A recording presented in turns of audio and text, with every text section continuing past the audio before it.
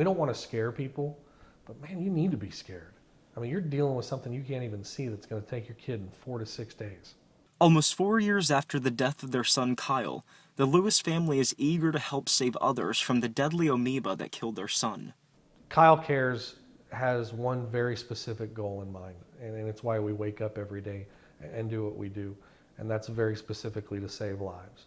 During a family vacation in August of 2010, the family visited Lake Granbury and the Paluxy River, where an amoeba called Naegleria Fowleri entered Kyle's body through his nose as he was swimming. Kyle went into the hospital with flu-like symptoms, but died 4 days later. I grew up in Texas, my wife grew up in Texas, and this is something that we had never heard of. Since then, the family's mission has been to raise awareness about the brain-eating amoeba that is found in warm, fresh waters, such as lakes, rivers, and ponds. We never knew that something called Naegleria Fowleri even existed.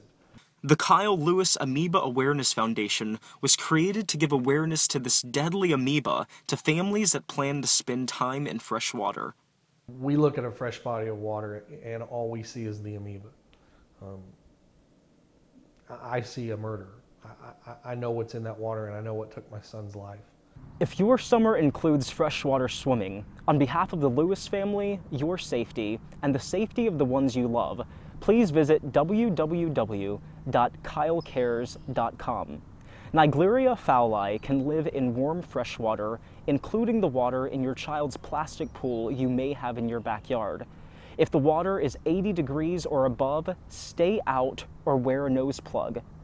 This silent killer is 99% fatal and 100% preventable. By educating yourself, you may save the life of a loved one. I mean, if we can prevent one family from having to go through what we saw and what we went through and what we continue to go through every single day till the day we die, we're going to do it. And that's what we do. That's who we are. And like I said before, Kyle is the driving force. And if you knew my son, it's a pretty big force. For NTTV News, I'm Lupe Zapata.